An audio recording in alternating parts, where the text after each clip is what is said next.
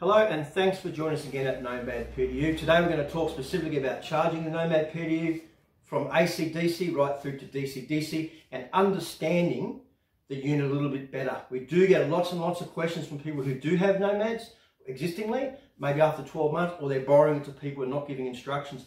The most important thing that I can stress, and we do this continually in our tutorials, is the instructions.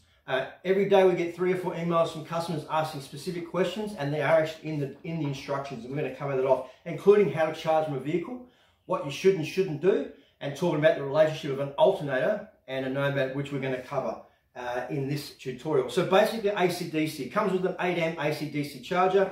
The ACDC charger at 8 amp will not consistently charge at 8 amp. As the Nomad gets full, it's going to take on less charge from the actual charger. On the charger itself, you'll see there's a little green light. This is actually plugged in. The green light means it's getting power into the, I guess you can call this a little regulator, but it's the charger. So when you plug it into your Nomad, you plug it into the red Anderson area, which is here. And the red circle area, this is a regulated input. So what that means is the power that you put into the Nomad, you have to ask, is it regulated or is it not regulated?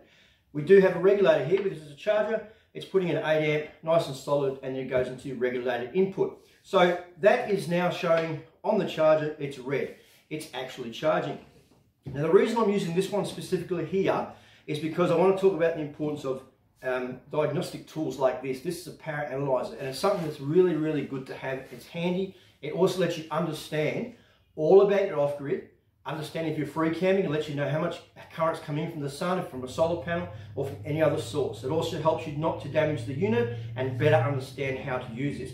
So I'll get an email from somebody saying my unit will not fully charge, and it used to charge to 12.4 to 12.7, but now it's only charging to 12.1 or 11.7 and so on. Now, it could be one or two things. It could be a Nomad, but 99.9% of the time it's not going to be, and we haven't seen one do that. So what it's more likely going to be is going to be the charger.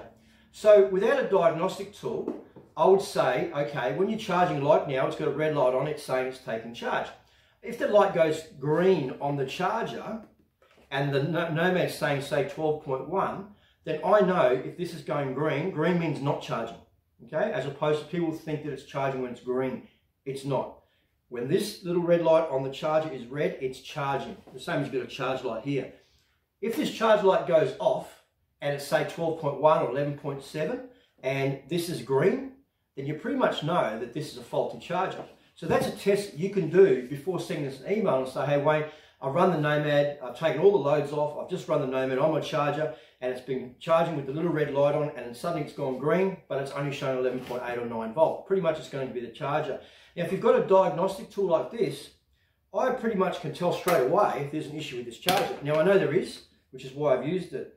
So I'm going to use this here. I'm going to plug it into source, and what that will do is it will tell me how much voltage is coming out of this charger, and it's telling me that it's getting 12.2, and if you talk about discrepancy on an LED screen, it can be a 1 point difference, and that's fine. So it might say 12.2, 12.1. Now I know that this is faulty, so that charger needs to be replaced, but you can still use it. You just got to realize that it's only going to get the unit to 12.2. You can't get any more because that's the maximum you can charge to. How else can you test that it's not the unit? You can actually plug say a DCDC, we're going to cover shortly, or you can plug your solar panel into the unit and see if it gets to full charge. And if it does, pretty much you've eliminated the fact that it's this, it's more than likely the charger. So that's an 8 amp. As it gets closer to full, it might only put in a half an amp, okay? And we're going to talk about the reason that's important to understand in a moment. So diagnostic tools, these are only about 50 bucks. Talk to our partners where you get your Nomad, most of them will have these. So that one there is a faulty charger, and if I grab a good charger here, this one is perfectly fine, and I know when I plug this in to source, like so,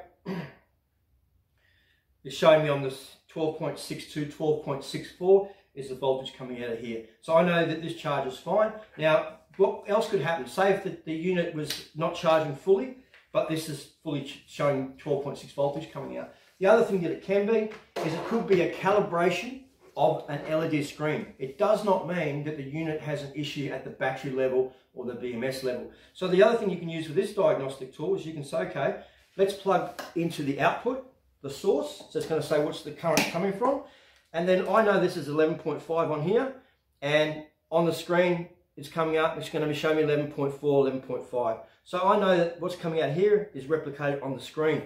What you can find, and it's very rare, is that if you plug this in here, and this was to say 12.6 on the actual analyzer, if this was saying 12.6 at the analyzer here, as the output, and that was 11.5, then I know that voltage little monitor, the LED screen, is not calibrated and that needs to be replaced. Very rare. I've only seen a couple in 2,000 or 3,000 units out there. So there's some basic reasons that the analyzer is such a good tool to have. So you can actually look at, okay, what's the issue with the whole setup? Okay, is it my charger? Can I test it? Yes, I can. Use the power analyzer. Is the charger showing red on the charger? And when it goes green on the charger, which means not charging, what is the voltage showing on the Nomad? Okay, if it's saying 12.1 or 11.8 and this stops charging, you know it's going to the charger. If you've got an analyzer, plug into the output, the source, and it will tell you how much voltage is actually at the outputs. If that's different than the voltage screen and it's out by 0.45 or a couple of points, then you pretty much know it's just a voltage screen that needs to be replaced. The actual battery itself and the BMS, so the battery management software, etc., is all fine. It's just a dumb screen that's got an issue. We're just going to replace it. So that's basically charging ACDC. So what else you can use your ACDC charger for is if you want to charge it from your vehicle. The ACDC charger could be plugged into an inverter like this. This is a 150 watt inverter. The ACDC charger will draw 109 watts when it's pulling as hard as it can and putting out 8 amp. You can plug the 150 watt into the car, and then you can plug your ACDC charger into this, and then you're going to have an 8 amp charger, an ACDC charger. This is a modified wave as opposed to pure sine. Again, you can get these from our partners. They have a lot of uses, as well as putting into your Cigar sockets here and charging things like your 12 volt batteries, your cordless drills and things like that. But analytical tools and diagnostic tools like this, that means you don't need a multimeter. If you're not an electrician, that's fine. All you need to know is what do I plug in where. You can't hurt the Nomad by using this. So now we've talked about ACDC charging, but the most common ways you're going to charge your Nomad is going to be from the off-gridding, so you're going to be from solar, and also when you're driving in your vehicle. I do want to talk about vehicle charging because it's extremely important, and the Nomad will cover off about 95% of any application in a four-wheel drive environment. Even if you can look at the many variations out there, there are reasons that we don't have inverters built into these units, and there are reasons that we would never put them in here, because inverters inherently will fail. And the fact is that people will always plug bigger draw accessories into them, destroy the inverters, and you've got a unit that doesn't work. So we'd never put them in there because it's a risk. So we won't put inverters into these. The other thing is you might have an induction oven or one in a coffee machine. You can't put a 1000 watt inverter into one of these because the maximum output at any given time of the unit is 20 amp. And you can do that at one go from the Anderson. That's a maximum 20 amp output. So no, you can't plug a 1000 watt inverter into it. The maximum that I'd plug in was probably a 300 watt inverter. Okay, you can plug a bigger one in, but you have to remember you can't draw any more than 20 amp at any given time from these. Now, charging the Nomad, it's very important to understand regulated and unregulated. So when you've got an ACDC charger, you plug this into the regulated input.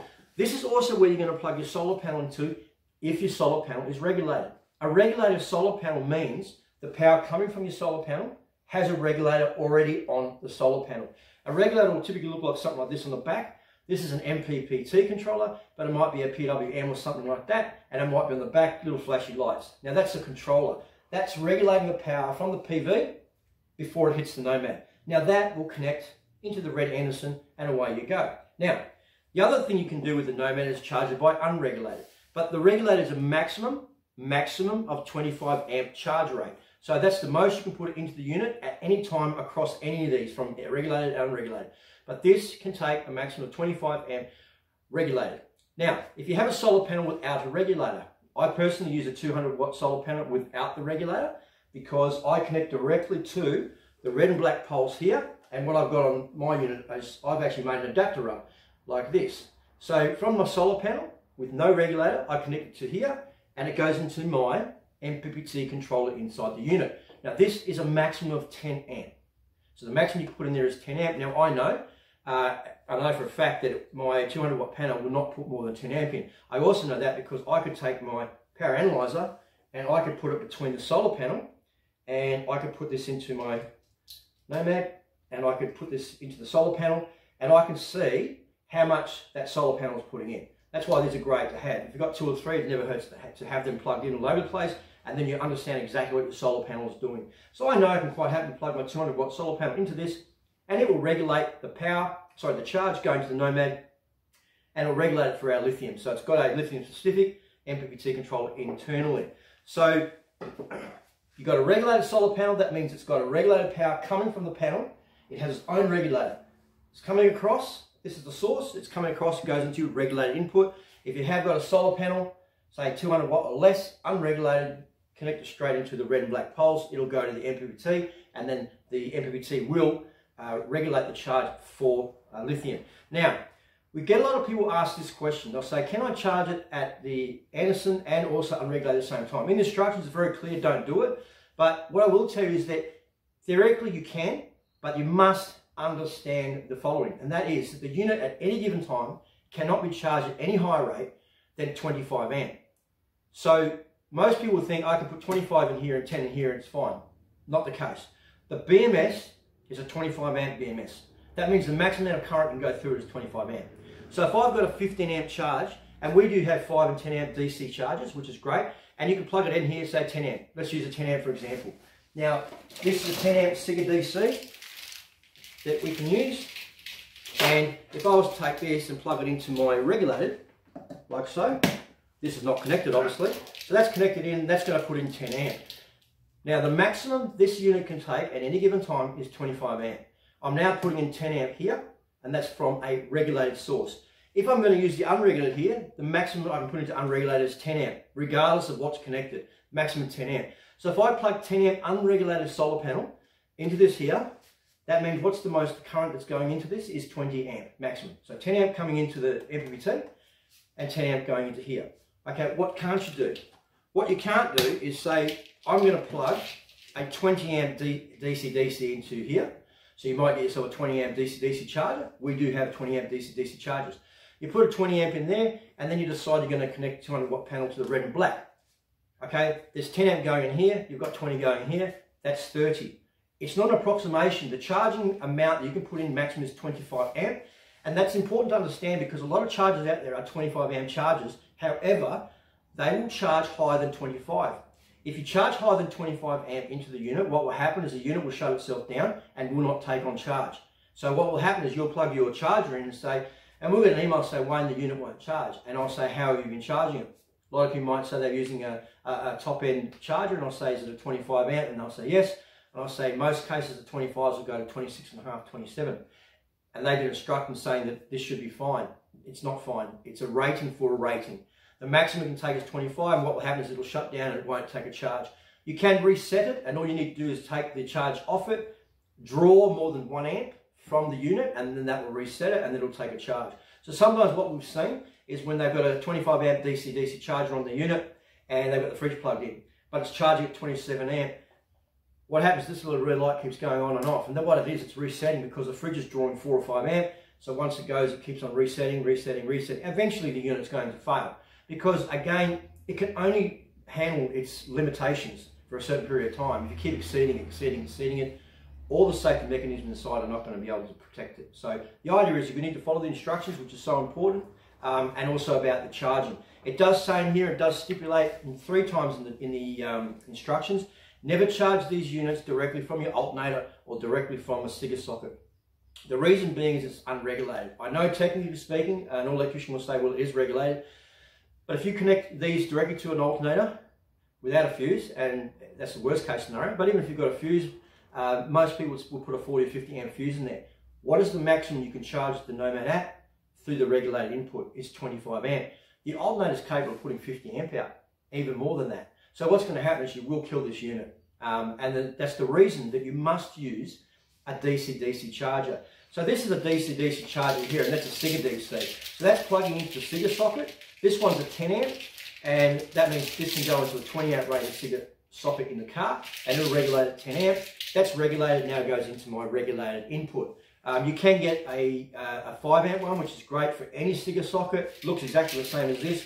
Plug it in, plug in your Nomad, beautiful, put your 5 amp in and away you go.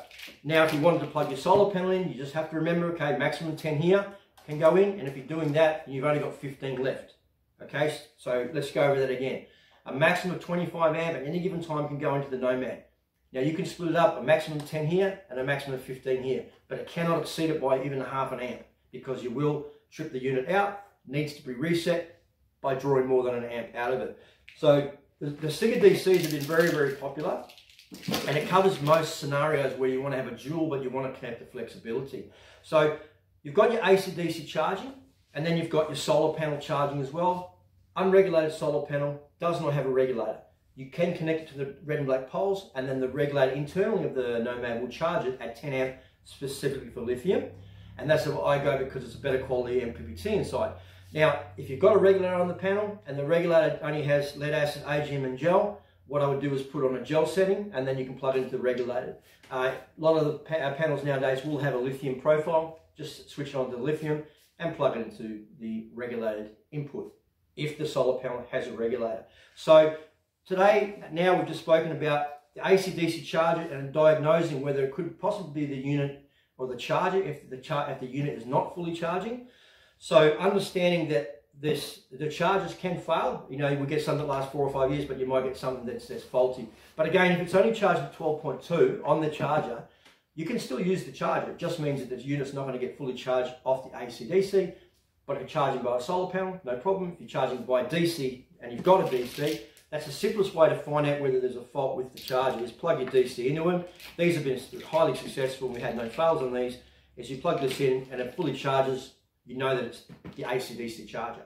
And a lot of people leave the AC/DC charger in 24/7 sometimes, and that's not really a good idea to do. They'll get hot, they'll get cold, they'll get hot, they'll get cold. They will fail. They're just a dumb electrical device. So that's charging the Nomad from AC/DC and then your basic DC/DC understanding of the vehicle. But again, I need to touch on is, under no circumstance do you plug a Nomad directly to an alternator.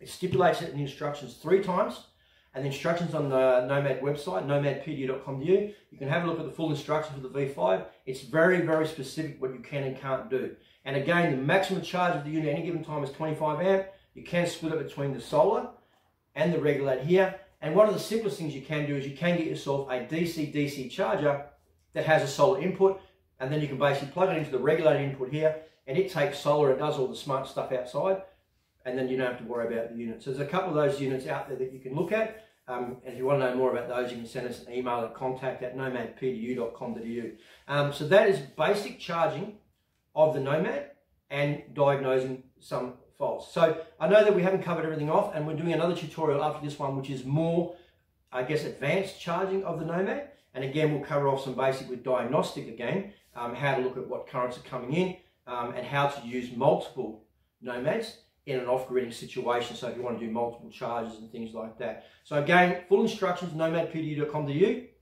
If you've got any queries at all, I'd rather you send us an email at contact@nomadpdu.com.au and let us know what you're trying to do and achieve, and then we'd rather you ask the questions so we can make sure that you don't destroy the unit. And again, if you don't read the instructions and you destroy the unit, a lot of the things are going to avoid your warranty. So follow the instructions, you won't have a problem. If you make your own things up, and Chinese whispers is one of our biggest problems at the moment, is people are borrowing a Nomad to someone else that has never used one, and that person's assuming when they're out camping, because they're taking advice from another person who doesn't have a Nomad, and they're saying it should be able to do this and that and the other, and you're going to have a problem. And it happens not often, but we do get calls when you're out in the bush, and that's not a place you want to be messing around with the unit and having to try and figure out how to reset it. You can reset the units if you do it dead short, and there's a tutorial on that as well. If you just go to our website, or even just go to YouTube and talk about dead short recovery on a Nomad, you'll be able to see it there. So we'll cover this off again in the more advanced charging of the Nomad PDU. So again, we'll talk again soon. Thanks.